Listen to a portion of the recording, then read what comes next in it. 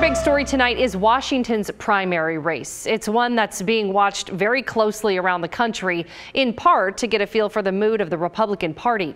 9 people ran for the seat in Congress that represents Southwest Washington. Jaime Herrera Beutler has held that seat since 2010, and she's running again. But 2 Republicans put up strong campaigns. Joe Kent and Heidi St. John claimed Herrera Beutler betrayed Southwest Washington and Republicans when she voted to impeach former President Donald Trump last year after the January 6th insurrection at the U.S. Capitol. So both Kent and St. John are big Trump supporters. Kent was even endorsed by him. And here are the latest numbers as counties report their updated totals this evening. Democrat Marie Gluesenkamp Perez has advanced to the general election with 32% of the vote. The Associated Press, in fact, called her as a winner there just about 20 minutes ago. But keep an eye on that important second place position, which has not officially been called yet. Right now, Jaime Herrera Beutler has about a 3-point buffer from Joe Kent, who's right behind her. If that holds, Herrera Beutler will advance to the general election. Remember, the top 2 candidates will face off in November regardless of political party. Heidi St. John is in 4th place with 15% of the vote. Now, we talked to Democrat Marie Gluesenkamp Perez last night. She raised far less money than any of the top 3 Republican candidates, but as of tonight, she is leading that race in a district that typically votes Republican. Right now, it's really less about Southwest Washington going blue, though, than it is about the Republicans splitting the vote, because 59% of the votes are going to Republican candidates right now. But Gluesenkamp Perez says Southwest Washington has a lot of Democrats, and she thinks voters in this region will switch things up come November.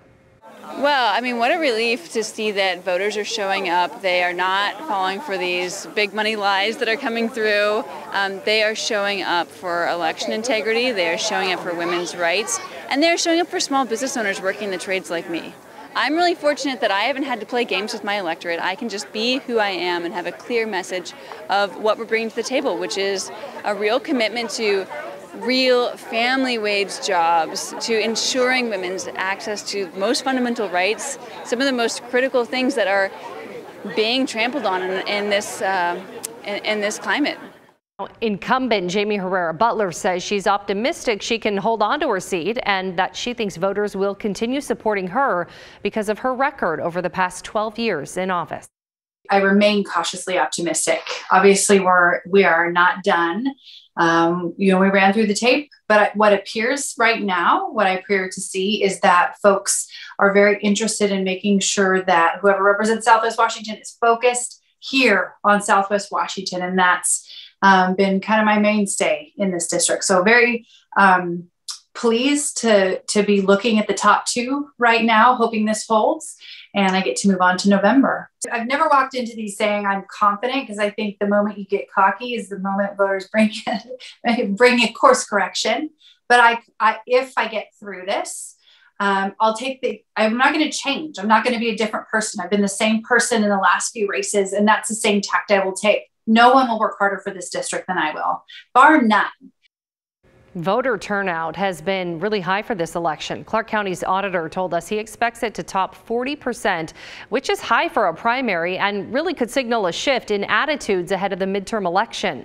Here's Republican political strategist Rebecca Tweed. It's really the first competitive campaign that, Congresswoman Herrera Beutler has had. And as a 6th-term incumbent, to be this vulnerable in a race right now is surprising traditionally, but not really surprising when you look at what's happening nationally. And you look at the campaign that, Joe Kent and Heidi St. John ran, they ran far to the right and middle to the right to appeal to those voters. If you had taken out a few of the Republican candidates, I think the breakdown would still be the same of who's leading. But Joe Kent really got a lot of momentum for a candidate taking on an incumbent. And I think that's a really interesting message that, Republicans need to be aware of, especially Republican incumbents, to just kind of see that energy that we were expecting, we thought might happen, weren't sure how candidates would do that were, running that campaign strategy. And he's made a name for himself, and Heidi St. John has as well. for Washington and for CD3 to have such a competitive campaign and to really put an incumbent on notice, that's a message for campaigns going into November in other states, for Republicans to figure out where they're going to position themselves, and for grassroots candidates who are maybe opposed to the Republicans that have moved a little to the right. They're probably more and more energized. So really watching that energy, for strategists like me and campaign folks, that's really a daily movement. So now more than ever, I think what's happening tonight in Washington is really setting the tone that folks need to be paying attention to. And voters are either going to be very protective of the candidates they support, or probably more encouraged and more engaged to try to unseat them in November. November's not very far away. So this energy is going to carry strong, and I really think tonight's results send a message. Okay, so you might think, now that the primary is over, can we please get a break from all the political ads, the mailers, the phone calls, the text messages? The short answer is no. The general election is only 3 months away now, so you can expect a lot more of those. And we know you are sick of it, many of you are, and we wondered, does it even make a difference in the election? What kind of strategy is it? I asked Rebecca Tweed about that. Let's talk a little bit about strategy, because while we have been talking, I have gotten at least 2 text messages on the congressional race here in Southwest Washington. They drive me bonkers. I'm getting them all the time, it feels like. Is this an effective strategy to send these spam text messages? I can't recall a time where I had more text messages from candidates than now. Well, let me just first say none of them are from me or my firm. It really is an effective strategy. Especially when you can vote by mail, right? The majority of voters make their decisions in either the first 36 hours or the last 36 hours. So a number of folks are really sitting there catching that one last ad. They're going back through their voters pamphlet statement. And it can be annoying to be communicated with, but a majority of the time we find that it doesn't really change enough voters' minds if they're annoyed. What they do remember is the candidate's name. Or you get a large percentage of folks that don't get all of those messages, right? Some voters get them because they're on a lot of lists or they vote frequently. Some people get them just because they've contributed before, and so they get text messages for raising money and they give. It's a lot. Believe me, it's a lot. But it really does have an impact.